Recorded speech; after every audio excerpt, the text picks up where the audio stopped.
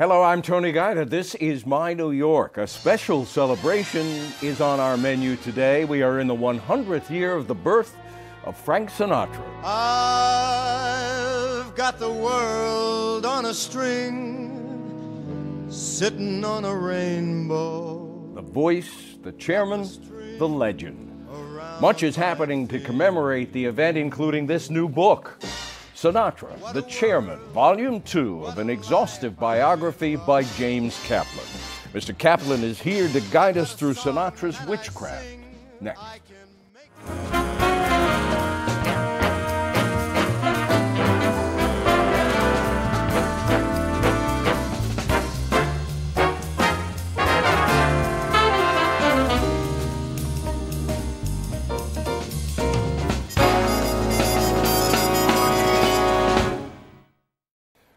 I'm delighted to welcome to our program James Kaplan. Nice to have you here. Thrilled to be here, Tony. Your hands must be tired after writing 1,800 pages about Frank. Oh boy, both hands. Yeah. Let's start with a crazy hypothetical. You're asked to talk to an audience about Frank Sinatra. You show up, you find out the whole crowd, no one has ever heard of this man, has no idea who he is.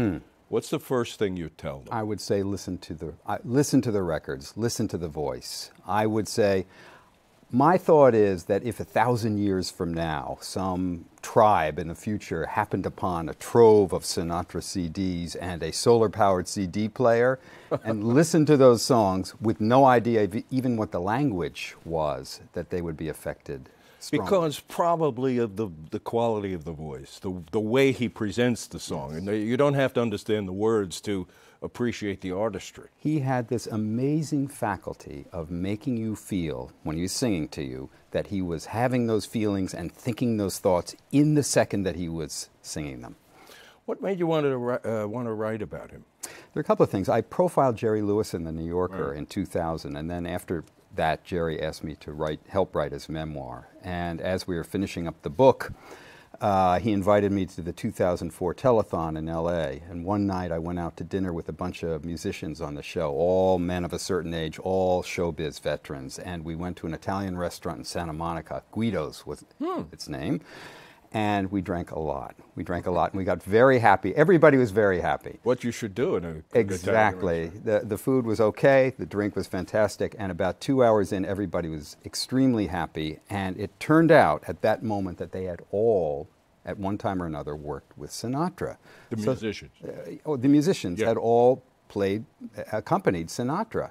And since we were all well lubricated, I kind of rubbed my hands and thought, okay, here it comes. Here comes the talk about the women in the mob and the fistfights. But instead, the voices lowered, and they all talked in reverent tones about what an absolute musical genius Sinatra was. And I thought, okay, that's pretty interesting, because a biography had just come out where you wouldn't know the guy ever sang a note. It was all about the women in the mob and the fistfights. I was looking for a next project. I had grown up hearing Sinatra's voice in the 1950s. I had gone to Carnegie Hall in 1981 as a child of rock and roll, slightly tongue-in-cheek, and been completely blown away by this guy. He gave the most staggeringly great performance I had ever seen. So I thought, why not write about this guy as a genius, a complicated genius, instead of the thug who's with the mob and the women and the fistfights? It's the scene you paint there in that restaurant with those musicians is fascinating to me, because everybody refers to Sinatra as a musician. Yes. And I would certainly agree with that. And yet, he never learned, he couldn't read music. He couldn't read music, but a lot of great musicians didn't read music. And in fact, the truth is that Sinatra, if you listen to some of the outtakes, the rehearsals, studio recordings, you can hear Sinatra say, well, in bar 47, that F is sharp, I think maybe it should be flatted. Well, okay, so he knew his way around a score. But this was a guy of Mozartian musical abilities, the kind of musical mind that comes along once every 200 or 300 years. And I think people lose sight of that with all the mystique. Did you ever meet him or interview him? I never met him. I never interviewed him, and I like to look on that as a plus, because I think that when Frank sat with interviewers, Frank very much gave his own version of the story, and in particular there was one conference he did at Yale in 1986 with the late journalist Sidney Zion, whom I greatly respected. And if you could have attached a lie detector to Sinatra during that interview on He's stage. going up the river. Yeah, yeah. Had you known at the start it would take 10 years, No. would you have? Yes, no, I would have. No, I'm sorry, I jumped in. No. My contract from Doubleday said Life of Frank Sinatra, 352 pages. Right. I quickly came to see that that was nonsense. There's way You too gave them much. a lot more than that. I did. It is. He was born in Hoboken in 1915 when horse-drawn carriages were pulling coal wagons and ice wagons around the streets, cobblestone streets, right? It was just a stone's throw from the 19th century. He died on May 14th, 1998, the night of the Seinfeld finale. This was a life and a career that mirrored and affected so much of this was the American century. Sinatra was the American century. So it was a huge canvas to paint on, and I feel privileged to have had the opportunity to take this on. Well, let's look at some of the canvas. Volume 2 of your biography opens 11 days after he wins the Oscar for as Maggio in From Here to Eternity, which he rises from the dead with that. I mean, 2 years before that, as you point out, Irving Lazar had the big agent, powerful agent. Swifty, yes. Swifty had said, this guy is dead. He's finished. He said, even Jesus couldn't get resurrected in this town, meaning Hollywood. Right. And what I say is, maybe not, but Frank could. How? How do you go from getting dropped, the ashes? How do you create a phoenix and rise from the ashes of the first part of his career to an Academy Award? Well, first of all, you have to be Frank Sinatra. But this is a guy who had been dropped by not only his wife, but dropped by his agents, by his record label, by his movie studio. MGM fired him. They all dropped him, and he was broke. He owed the IRS $100,000. He was really on his behind. A lot of his comeback did not have to do with a horse's head in the bed of a movie producer. It had to do with Ava Gardner, whose movie career was taking off just as his was going down the tubes. She went to Harry Cohn, the head of Columbia Pictures. This is when they were starting to put together From Here to Eternity, and told Harry Cohn, who was the biggest lecher in Hollywood, which is saying something, that Ava Gardner, the most beautiful woman in the world, told Harry Cohn that she would give him a free picture if Harry Cohn would give her husband, her no-good husband, a screen test. And Harry Cohn looked her up and down, and he thought, well, and what else is she going to give me for free? And he gave Sinatra the screen test, and Sinatra aced it. And that's how he got the part. And Hollywood is a rough town. It's a company town. It's merciless, but it has a very soft spot for comebacks and happy endings, as we know. And when Sinatra got that statuette on the stage of the Pantages Theater, March 25th, 1954, Hollywood was thrilled. And that was, from then on, he was jet-fueled into his comeback. And just before that, if my timing is right, he had recorded I Got the World on a String. He did. Which was a huge hit, or at least it was a... It wasn't actually. It wasn't a hit, it showed Sinatra. He made it with this unknown young arranger who he had been matched up with, sort of against his will, by an executive at Capitol Records named Alan Livingston. Capitol Records had picked up Sinatra as damaged goods, and when Alan Livingston told his sales force he had signed Sinatra, they all groaned, right?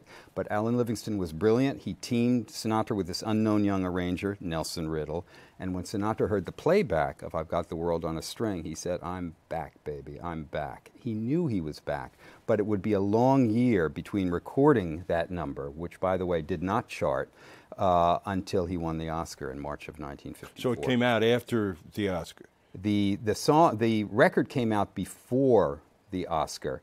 1953, he began to make those beautiful records with Nelson Riddle. He made From Here to Eternity. From Here to Eternity came out, got fantastic reviews. Sinatra got fantastic reviews, but Ava had left him. She was in Spain living with a bullfighter. Sinatra made a serious suicide attempt in November of 1953, only 4 months before he won that Oscar. So his life was like an opera. Well, I want to get into that because it's so much a part of your book that here he is on top of the world again. Yeah. Publicly, professionally. Yes. But personally, his life is a disaster. He's just left, or she's left him, Ava Gardner. Yes. And this was a torturous relationship. I remember some lyrics of Lorenz Hart from I Wish I Were in Love Again. The lovely loving and the hateful hates. Yes, I mean, that was Frank and Ava, yeah. Yeah. Yeah. So, I mean, this dissonance between his Yes. career and his personal life. Well, the career to him was everything, and the personal life came second, and that was the long and short of it. Tina Sinatra wrote in her memoir, My Father's Daughter, a very good book, my father was a deeply feeling man who was unable to attain an intimate relationship with another human being, and that was the case. The music came first, everything else was second. And it led to a lot of loneliness. It really made him like King Midas. Everything he touched in the 50s and 60s turned to gold, but nobody really close to him.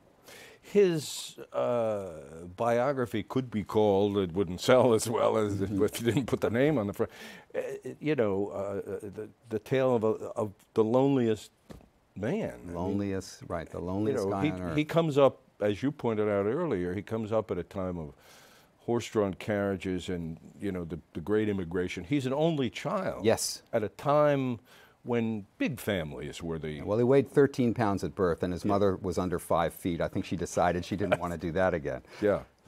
His mother, Dolly, many have agreed, and it's in your book too, that she's probably the source of the great contradictions in Sinatra between, the highs and the lows. Yeah. She was a strange, she was an extraordinary woman. Extraordinary. She was a brilliant woman. She spoke every dialect of Italian. She was a Democratic Party organizer in Hoboken. She used to go around drumming up the vote, and she had to go to all these apartments with the Italian Americans. She knew all the dialects. She was a midwife. She was an abortionist. She made money during the Depression.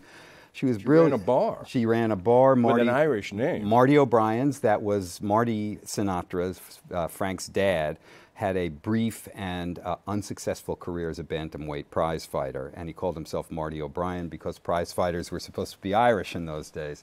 They used to keep a billy club behind the bar in case there was trouble, and now and then when Frank was trouble, Dolly would smack him with it. He said in later years he never knew whether she was going to hug him or hit him.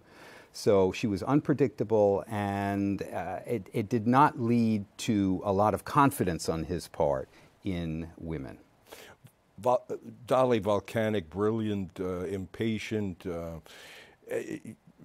I think Frank told Pete Hamill one time that about women and his relationship with women, and talking about his mother, who, as you say, he didn't know if she was going to hit him with the club or give him an embrace.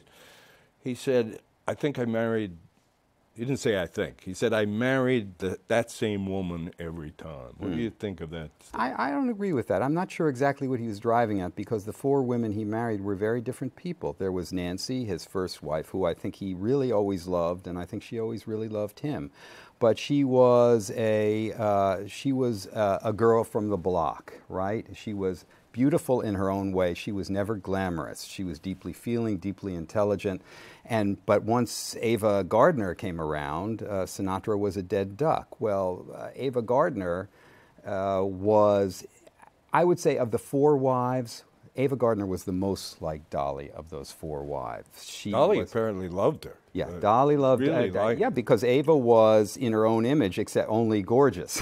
Dolly was under 5 feet and a little rotund, but she loved that Ava could swear like a sailor, and Dolly could swear like a sailor. They loved that in each other. They got along like gangbusters. Frank's 3rd wife, Mia Farrow, no, nothing like Dolly. And his last wife, Barbara, I wouldn't compare her to Dolly. Barbara is tough. She's still with us. She's a tough lady, but not volcanic the way Dolly is, and I wouldn't say brilliant the way Dolly is. I would say that she and Frank took care of each other in Frank's older years. I think Frank once said of me, much later in life, said, I still don't understand what that was about. Right. And what was she, 18 or something? She was not, well, when they first got together, yeah, she was 18. It was sex at the beginning, but it wasn't just sex. She used to say that her measurements were 20, 20, 20. She was lying. That wasn't really true. Frank saw the truth, and he was excited by her. She was young, she was smart, she was very sensitive and artistic. The one thing that she had that proved to be the big cause of trouble was she was also extraordinarily ambitious. She wanted to be a movie actor and a movie star, and Frank did not want any wife of his to work, and so it blew up very fast. Let's get back to the music, and it's one of the things I appreciate about your books is that you concentrate really, not exclusively, but very heavily on the artist, the music, what he did. And so Capitol Records in the 50s, middle 50s, Frank Sinatra, Nelson Riddle. What was it about these two guys? Two geniuses. Sinatra didn't know who he was when they first met, but Nelson Riddle was a guy who listened to Ravel. He listened to Debussy. He loved the Impressionist composers. He also loved jazz. He loved the Jimmy Lunsford Orchestra. He loved all those things, and he could write magnificently. Frank had to teach him a couple of lessons. One big lesson that he taught Nelson Riddle was, don't write too many notes, because my voice needs to be heard. And Riddle was brilliant enough to learn that lesson immediately and began churning out. It sounds too mechanical. He worked his behind off on these arrangements, but these brilliant arrangements for so many great albums. They were two geniuses. They were two geniuses from New Jersey. How about that? Yeah. What are the odds of that? Yeah. Those songs, I mean, what are some of your favorites from that period? Oh, well, I'm crazy about In the Wee Small Hours, one of the greatest popular albums of all time, and the title song is one of my favorites. I love Come Fly With Me, both the song and the album. We're talking just about the Capitol years, right? Yeah. Those to me, and Sinatra's Swinging Session, where he sings "I've Got You Under My Skin." I've got you under my skin. It's one of the most staggeringly great tracks of all time. It took him 22 takes to get "I've Got You Under My Skin" right, but boy did he get it right. He sure did. You mentioned In the Wee Small Hours, and it brings up the point of the creation, if you will, of the concept album. Yeah. There hadn't been this kind of... No, and Sinatra really began that in his Columbia years, before they dropped him. He had this brilliant idea that an album, even though back in the Columbia years, an album meant a whole bunch of records inside this sleeve, this heavy package of 3 or 4 or 5 discs. That was an album. But he had this idea that there should be a unified sort of emotional feeling, emotional texture to the whole thing. And that he was way ahead of his time, and he continued that thought at Capitol. In the Wee Small Hours, of course, is dark, torch songs, I guess, if you will. And yeah. I'm reminded that I guess it was Nelson Riddle who said Ava taught him how to sing a torch song. She taught him the hard way. Yeah. That's what he said. Yeah. Yeah. She did teach him the hard way. And he that emotion comes out in albums like that, but especially in the song that Frank did in one take, as I understand. I'm a Fool to Want You. That was back with Columbia, yes. And you know what was on the back of that single? On the back, not many people know this, on the back of I'm a Fool to Want You, that great, amazing torch song that Sinatra sang in one take and then ran from the studio in tears, all about Ava. On the back of that single is Mama Will Bark. The most infamous single that Frank Sinatra ever cut. How about that? I'd love to have one of those. Yeah. Oh, my God. Yeah. That's a great piece of trivia. Yeah. Let's talk a little bit more about the voice. I think Frank Sinatra said his instrument was the microphone. Yes. But his voice with the microphone equaled the instrument. The big surprise for me about writing these books, it wasn't any unearthed piece of gossip. It was really how incredibly hard he worked on his singing at all times. Between building up his breath control, he learned a lot of these lessons from people he admired a great deal. When Frank was a very young man, he used to haunt West 52nd Street, which was lined with jazz clubs in those days, and you would see these great geniuses playing in all these basement jazz clubs, Lester Young, Teddy Wilson, Count Basie, and especially Billie Holiday. He was knocked out by Billie Holiday. She was the same age as he was, but she broke much sooner. She was 21 when she got famous, and she was an amazing singer. He knew it. He knew it. So he learned a lot about phrasing from her. When he went to sing with the Dorsey Band, he learned a lot about breath control from watching Tommy Dorsey hold these amazing long passages on his trombone. But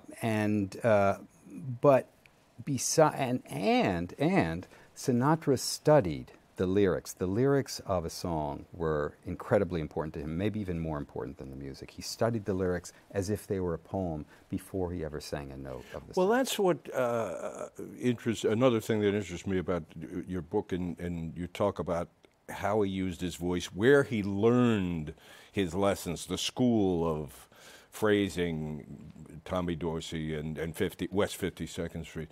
But I'm still wondering, yes, how does this guy who dropped out of high school, yes, learn?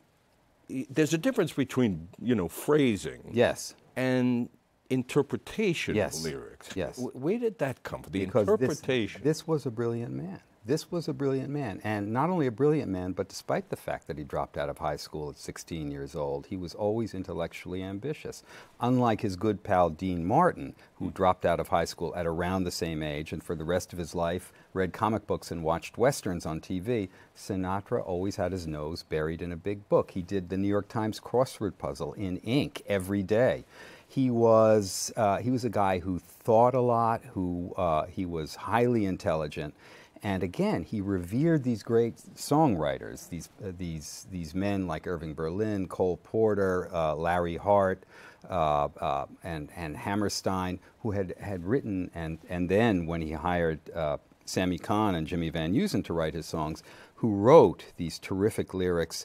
These meant a great deal to him, and that was a solid foundation for his interpretations of these songs. He revered the words, he loved the words, and he lived in those songs. And you feel that when you hear him sing them. Let's talk just a second about one song that just illustrates the breath control, the phrasing too. Oh boy. Old Man River. Oh, I knew you were going to mention that one. I have to. Try and sing along with it sometime. I've done it. I've tried. Yeah. You're gonna start gagging and coughing about 30 seconds in. Yeah, you need an inhale. This is a guy who he used to swim laps underwater in the swimming pool to build up his breath control. He would go into training before he made an album. He would cut down from his usual 3 packs of unfiltered Camels a day to maybe 2 or 1. And cut down on the drinking a little bit, but he also he was gifted with an extremely broad rib cage. The great singer Joe Stafford told me that both she and Sinatra had these broad rib cages, so that helped him to be able to draw in an enormous amount of breath. Yeah, Old Man River, forget about it. He just try and stay with him, and then as he drops an octave and then comes back up, and he never takes a breath. You get a little drunk and you lands in jail.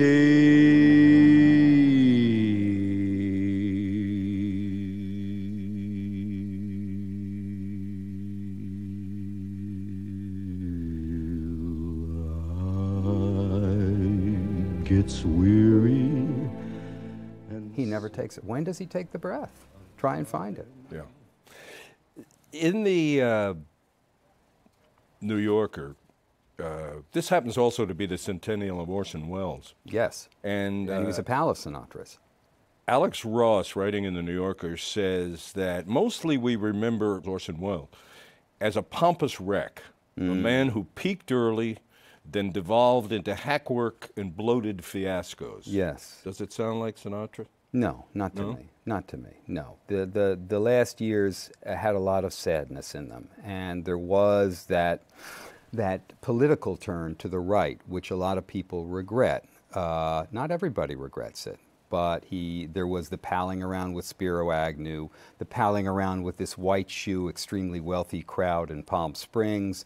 There was the Sinatra of the later years. This was the Sinatra when I went to see him in 1981 at Carnegie Hall that I was kind of expecting, because I had seen Joe Piscopo and Phil Hartman on SNL making fun of him with the bad toop and the snapping the microphone cord and being thuggish and brutal on the and stage. some of those late concerts, those live, on stage, they were, I mean, the voice was raspy. Yes. The style was cheesy, if you could say that about Sinatra. Yes, he played a number of cheesy venues. He also began to decline.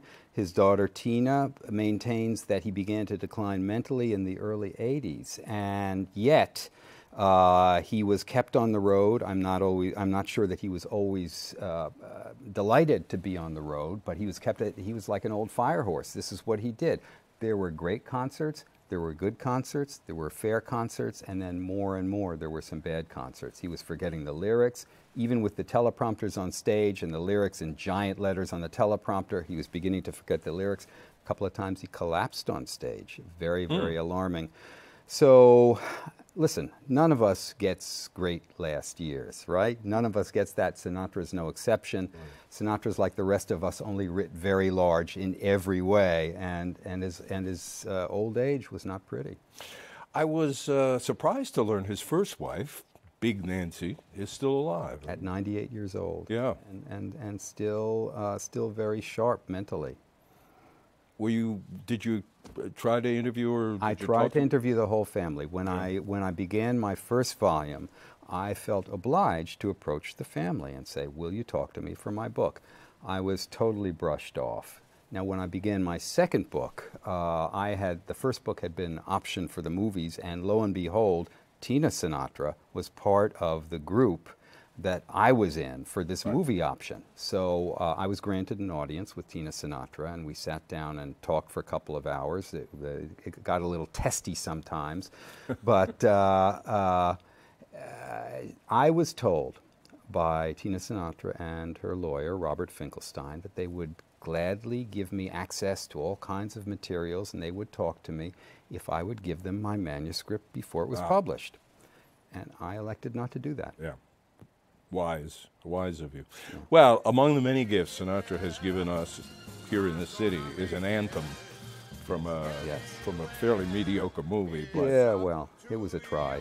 Yeah. Not one of Scorsese's finest. No, but New York, and Sinatra will live forever. James Kaplan, delight to have you here, and thank you. Delight to be here. Thank you. And we look forward to seeing you next week.